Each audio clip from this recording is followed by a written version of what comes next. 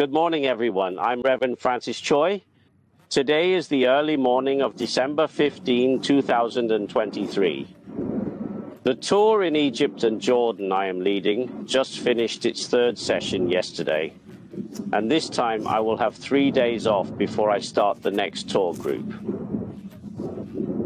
The last tour group, which I will be leading, is going to be started around the 17th. Therefore, I would like to spend the next few days visiting my friends and teachers in Israel, and then visiting some of the archaeological excavations over there, especially the Pool of Siloam project. What is going on now, and there are many of our tour registrants in our tour groups who are very worried this time because of the current war outbreak. Therefore, they are telling us to cancel their tour trips. Sometimes when you cancel your trip, you can get refund of flight ticket. Very grateful to the Lord. However, some of them can't refund their flight tickets. In that case, everyone told me, Reverend Choi, can you still lead the tour as what we have planned? I see a lot of people facing such situation, so I considered such possibility to continue the tour. The fact that there were still people coming to Israel at that time, which would have been around the middle of October. However, I know that a lot of those Israel national parks have already closed. Therefore, even if you go, you can't visit those Israel national parks. I'm not going. I heard recently that it was reopened. Those Israel national parks have been reopened. However, a lot of people don't go to Israel anymore. And I heard from a friend of mine that almost 99.9% of all tours to Israel have been already cancelled. It's not just one travel agency in the whole country. For some tours that went ahead, they might be Indonesian because they are not afraid, or maybe they have financial support. If they don't go, they will miss out. That is why they all keep going. On top of that, 95% of the tours in Jordan were cancelled. For Egypt, where I spent most time for the past month or so, there are 90% cancellations.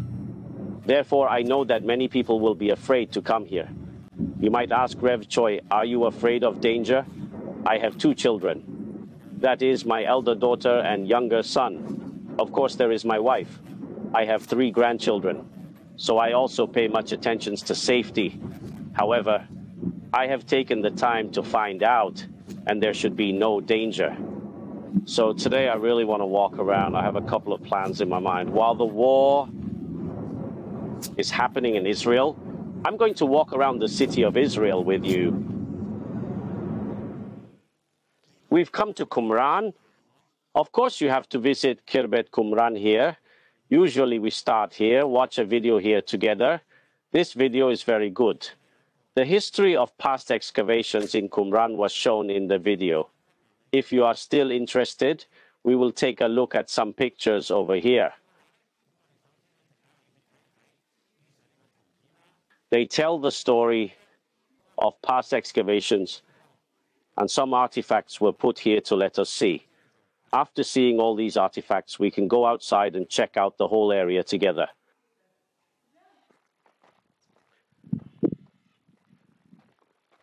Qumran is still as before. It is always charming.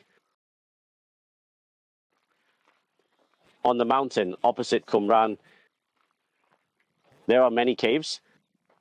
Here, one is called the Cave 1. It was where archaeologists first discovered Dead Sea Scroll. There is no one here today. I'm the only one here, but what's inside is really precious. If you go up to this tower, you can see scenery far away. If you go in through this door, you'll enter a place called the scriptorium.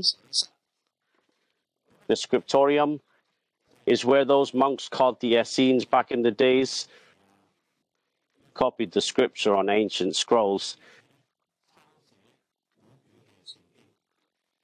Writing desks and ink were also found here. Next to it, there's also a small room. There's a lot of oil lamps in this little room. You can find them there. This shows that the Essenes were very diligent copying and studying scripture. They really become good examples to us as Bible readers. Actually, they lived in this place for a long time. During their stay, many details of their daily life, including how they make potteries and how they have ritual purification and how they dry the pig dates.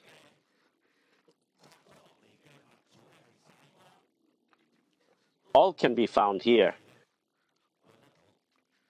They paid particular attention to ritual purification. So there is a ritual bath here. There's more than one. This is the place where they would eat. They would sit here to eat quietly, no talking. As Chinese people would say, eat without talking or sleep without speaking. So don't talk too much while eating. We should long for a quiet moment. Here they found many pottery vessels. I believe this is where they put these bowls.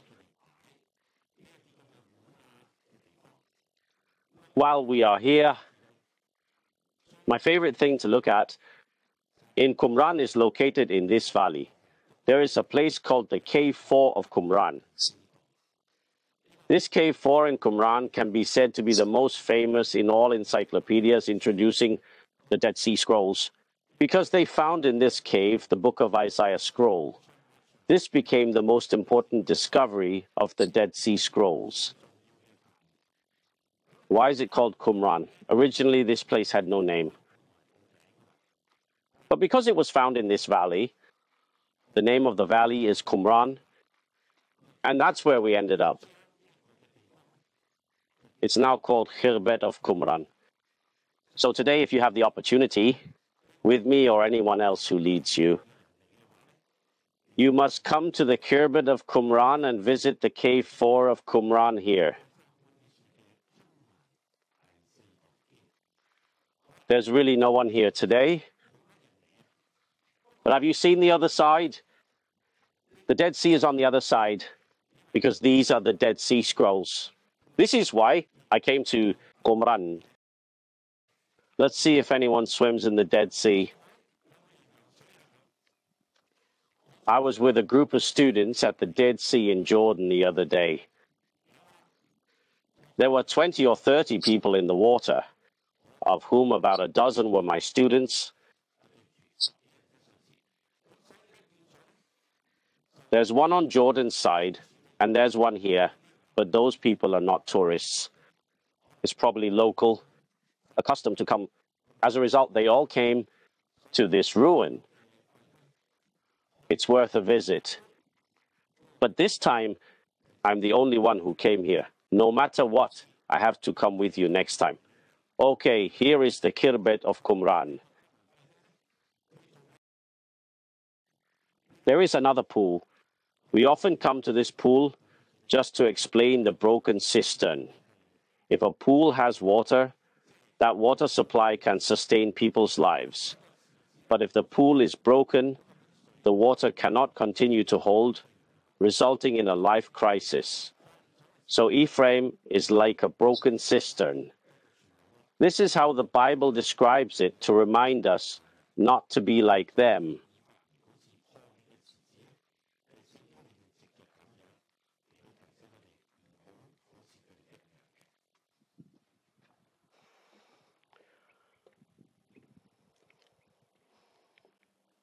We have now finished touring Qumran. Next, I will take you to En Gedi. After that, we will go together to visit Jerusalem.